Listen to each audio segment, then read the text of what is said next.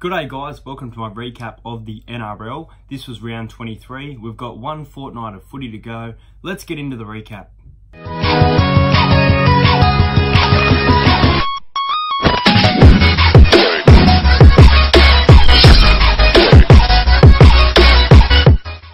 So the first game of the round saw my Parramatta Eels at home, Bank West, up against the Canterbury Bulldogs. They've been playing a tough brand of footy, the Bulldogs, but I just thought the Eels would edge a little win here. But unfortunately, this game was an upset. The Bulldogs took out the win 12 points to 6.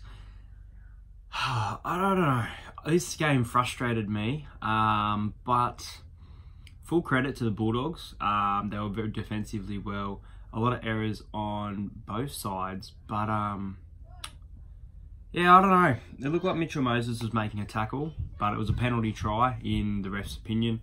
I thought Wonga Blake was fantastic. He scored the only try in the match, so that's saying something. That shoulder charge from Nathan Brown, we're going to need him, and with him out, the leader of our forward pack, someone is going to have to stand up. I'm hoping Tim Manor comes in for his last few games. I think Brad will bring someone like Tepai in. I really hope not. But I thought the Eels were fairly good here. Both sides really turned up. It was a gritty game. Couple sin binning. As angry as I was on the night, I've got to say I really enjoyed this game. I hope the Eels bounce back against the Bronco. And the Bulldogs are now 4 in a row, so they'll take a lot of confidence into this game. They're nicknamed the Giant Killers. They're a chance of the 8. Will they make it? Not in my opinion. But they played really well nevertheless. I was pretty happy about this game. I called it nice and early. Second last game at 1300 Smiles Stadium before the rebuild. Matt Scott had a stroke. The boys were up. These Cowboys side were gritty. Shane Wright was fantastic. And Kyle Felt had a fantastic game in my opinion as well. And Panthers for me, I think they're gone. They might have a few wins left in them, but I think they're gone. Sorry, the Cowboys took away a win here, 24 points to 10. I thought it was a pretty good game of football. At the time, I was actually hanging out with Anthony Marone and Brian Fletcher at the Leagues Club. I was going to do a vlog for that, but I didn't. But anyway, and it looks like I'll be at the Matty John show on the 8th of September, which is awesome. I can't wait for that one. But yeah, the Cowboys, full credit. Penrith turned up, scored some tries. Brian Toto, every week, he's fantastic. But their forward pack was really quiet, and I think that's what let them down. Cowboys too good here, and the Cowboys got the win, 24 points to 10 in front of a home crowd where they've been disappointing at home all year, but I smelt an upset all week.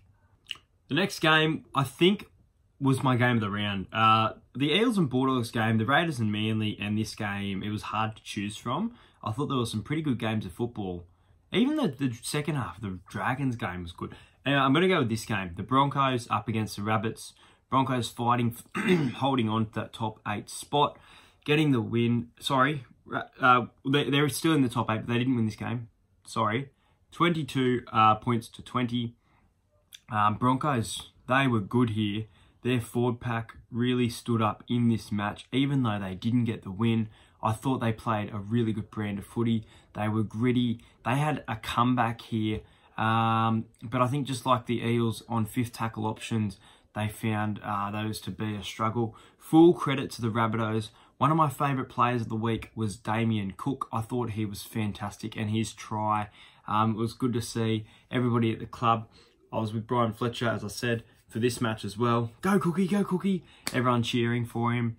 Dane Gagai had a fantastic game as well. Adam Reynolds was a bit quiet, and I think he'll be told to maybe try something different. He seems a little bit predictable at times, but full credit to the Rabbitohs here, getting the win in Suncorp. Not a very convincing win, but they will take confidence into that, and they played the Warriors this week. But the Rabbitohs are now out of the top 4, so they'll be taking that seriously. But the Rabbitohs too good here, beating the Brisbane Bronco. Now, James Roberts. What the hell was that? It was a disgusting, it was an elbow, it was deliberate. How, in my opinion, that wasn't just a sin bin. That's a send-off. I know it was 3 minutes into the match. That's a bloody send-off. That is get off the field for the match, not just 10. Disgusting, in my opinion. Should have been sent off. So foul against his former club. Poor Corey Oates. I hope he gets charged and I hope he gets a couple weeks. Let me know what you guys think of that. I reckon it was one of the worst moments this year in rugby league. It was just a disgusting play from Robert, and I like him as a player, but it was a grubby move. I thought the Rabbitohs and the Broncos were both dirty in this game, but I did enjoy it. The game saw the Sharks at home take on the Warriors, and boy did they do a job on them. Ended any chance of finals, not that they were going to make it. 42 points to 16. Wow, big effort from the Sharks here at home. Bronson Xerri was fantastic. Brendan Hammond-Uele, I haven't spoken about him too much this year, but I've spoken about him a little bit. Thought he was absolutely amazing in this game. He stood up and he led this team like it was his. He was one of the best players on the field. Josh Morris, good. He got a double. As for the Warriors, David Fusatua was fairly good. They were quiet as a side. I actually had a multi on this game that I just cashed out on. I just didn't think it would happen. Couple bucks. Papali'i, Bronson Xerri, Britton Nakora. Like, it was paying so much. But anyway, forget about betting. We'll save that for tomorrow. But the Sharks too good here. They look like they've sealed a spot in the top 8, but it's a tough contest between them and the West Tigers at the moment. But yeah, they were so good here. Cronulla in front of a home crowd. It's a big win, and I think it's a momentum changer as well. The next game was woeful if you were a Knights fan. Oh my God. They were expected to win this. They went in as favourites, and boy did they play us all as fools. Now, 2 words for this game. Benji Marshall. Holy crap. He was one of the best, if not the best player of the round for me. He controlled this game like it was his. With Farah out and Moses Mbai out, they needed someone to stand up, and boy did he in this match. The Tigers, too good here. FaZe Dillon, I think that's your name if you're watching this video. Your team was fantastic. This was one of the Tigers' best performances all year. David Nufaluma pulled out the old Brett Morris and got a hat-trick all within 20 minutes. Tigers, way too good. 46 points to 4. The Knights were woeful. Kalen Ponga cannot just lead the whole team. He was good, but you can't rely on one friggin' player. Mitchell Pearce was average at best. Aiden Guerra scored a try. He's been back a couple of weeks now, so good for him to cross the line. But with the sacking of Nathan Brown, this team looks to have really changed, and it's a big call, and I'm still thinking about it. I don't know if the Knights will win another game this season. They're playing the Titans, and then they're playing the Panthers. Both tough games for them, in my opinion, the way they're playing. They started off so good. But, no, the Tigers here, they were amazing. As I said, Nofaluma, Benji Marshall, and even Josh Reynolds getting his chance at hooker. Thought he had a fairly good game. Tigers, will they make the 8? What do you think in the comments? They always seem to finish 9th. Can they make it this year? It's too close to call. The next game saw the Dragons at home. I was at this one. Go and check out the vlog. I met a shit ton of players after this match. It was awesome. But the Dragons against the Roosters, I expected it to be a little bit closer. I said 24-12, and it was 34-12.